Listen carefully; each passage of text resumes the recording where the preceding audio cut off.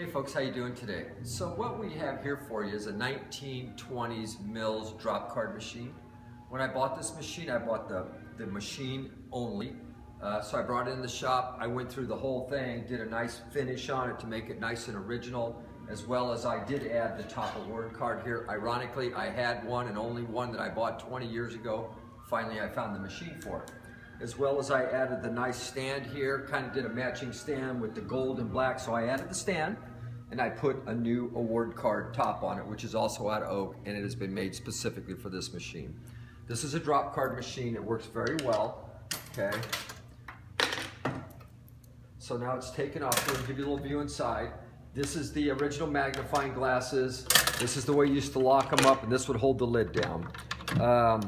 Nice original door, as well as a nice original cash box, okay? And nice original crank. This thing is really very cool. It's all made out of cast iron. I believe that there's 12 drop cards in it. The cards I actually bought because there was none in there, so I got a nice set to put in it. Got the clock in it, all cast iron. This is a beautiful machine. It's in very good running order.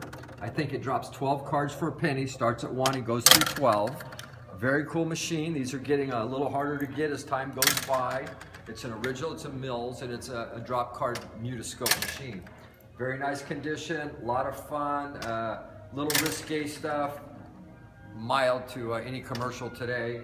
Anyway, all out of oak, very nice, runs good, left the original paint here, did what I thought it needed, and it's a very nice machine.